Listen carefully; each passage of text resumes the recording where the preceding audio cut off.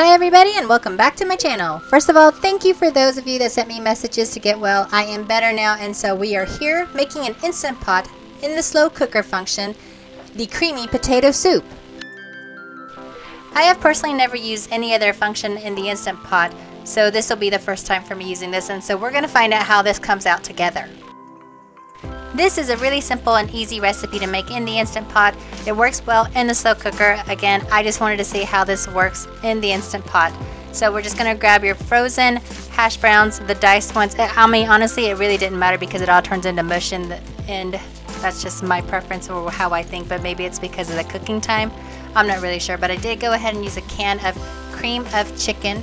You want to use the full fat of everything, okay? Don't skimp out and try to get the light or the whatever version of it is that they have. Just get the full creaminess of everything that we're going to be using in here.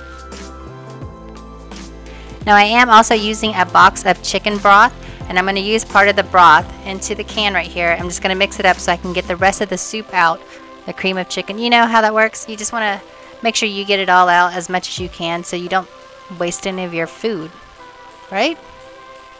And when you're done with that, go ahead and pour the rest of the box of the broth all inside of the Instant Pot. That's all we're gonna do.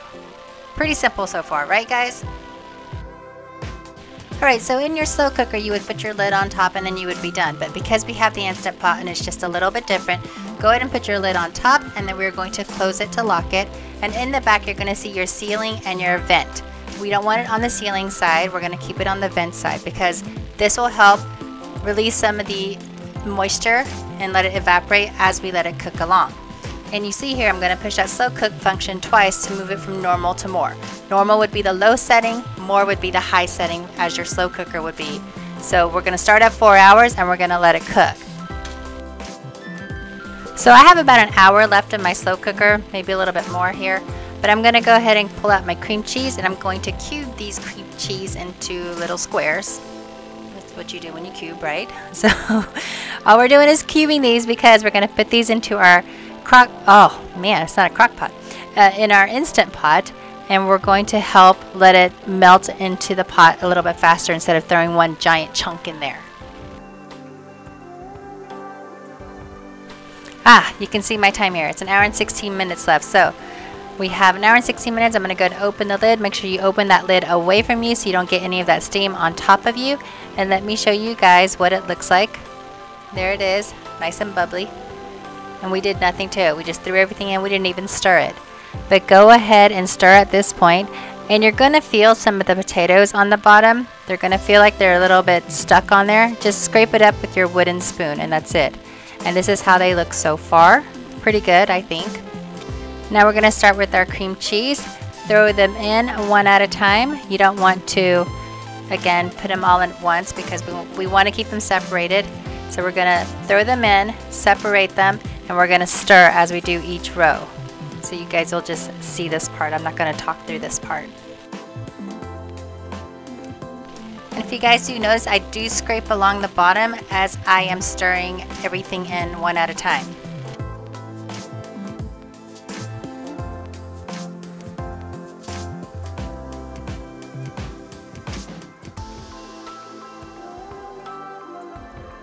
We're going to continue letting this cook so that it can go ahead and melt all of our cream cheese. And if you guys notice about the lid of this, you know with your Instant Pot you can't open the lid until the air pressure has been released.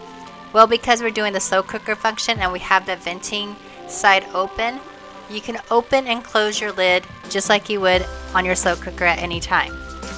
Now let's get to our bacon. You can use turkey bacon, you can use regular bacon, use whatever kind of bacon it is that you like. You don't have to use a pre-cooked packaged bacon like I am. I just like to use it because I don't like the mess. You know how it splatters, and I don't want to have to turn on my oven and use a baking sheet to do it all at once to control the splatter. I just don't want all of that. So I found pre-cooked bacon to be the easiest thing for me. I am using 4 slices. You guys use as much or as little as you like. Also note, you guys can throw the bacon into your Instant Pot while you're cooking it at the same time, but I have some people here that do not want bacon or just don't eat bacon. I don't know. It's just their preference, so I didn't throw it in mine. But follow your package instructions. Mine says what was it, 10 seconds per slice. I ended up cooking mine for about 40 seconds for all 4 slices of my bacon. And voila, all cooked. Looks basically the same, but it's crunchier. Take a look at that. It wasn't super hot to touch or anything. You can cook it a little bit longer if that's how you prefer it, but I felt this was okay. And I just grabbed some scissors and I went ahead and start cutting it because it's just a lot easier sometimes just to use scissors than pulling out your knife or doing anything else with it. I don't know. That's me.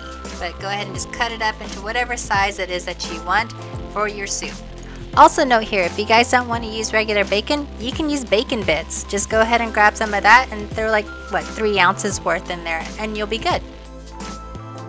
I also have someone that doesn't like green onions or anything green in their soups. You know, my kid, the youngest one. So I went ahead and just used some scissors, and I grabbed like 1 piece or 1 thing of green onions just to cut them up into smaller pieces for everybody else that wants it. You guys can use whatever toppings it is that you like, but I just thought these would be really good with the soup.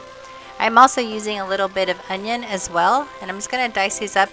Dice them up however you like them. Omit it if you don't want it.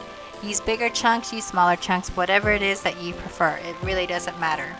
I realized I wanted smaller onions, and the little knife wasn't cutting it, so I had to pull out the big guns here and start mincing away.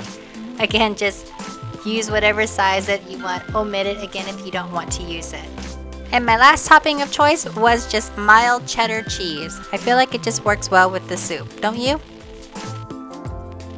Alright, so I'm just going to open up the lid and see how my cream cheese is doing inside of our pot so far. Look at all that steam coming out toward the camera. But take a look at this. All I'm going to do is just stir away and making sure that I don't have any of the cream cheese in its big chunky blocks. And if it does, I'm just going to try to help move it along and melt it. And I'm just going to keep stirring and checking up on this occasionally. Oh, also add your pepper and salt to taste. If you don't want to and you want to skip it and let everybody else just kind of do their own thing, you can do that as well. It's not necessary for you to do it all at once, but I mean, I went ahead and did it because my kids go crazy with salt and pepper because they like to shake it all out with themselves. Anybody else have kids that do that? Just mine? No? Cricket? Cricket? Just kidding. But yeah, my kids go nuts with it. They think it's so much fun to do it. I don't know why. You get the pepper grinder and they just like to keep turning and turning and turning, and before you know it, it's either too salty or too spicy for them. So I just do it myself just to keep them from doing it. Alright, so I'm going to put my lid back on because the cream cheese wasn't fully melted away, so I went ahead and did this so it can just sit there and cook a little bit longer. I wanted to show you guys the time on this part because basically it was done at this point. So 3.5 hours on the slow cooker function on the high heat, which is the more setting instead of the normal, the one to the right. 3.5 hours is pretty much what it took to make this creamy potato soup. So just stir away and then go ahead and just plate it or bowl it.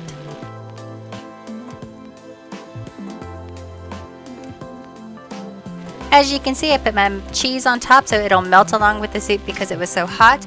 Threw my bacon, onions, and green onions, and a little bit of black pepper. If you guys like this recipe, please hit that subscribe button, like it, and share it. Leave me a comment if you'd like down below. And until the next meal, thank you for watching. Watch me cook.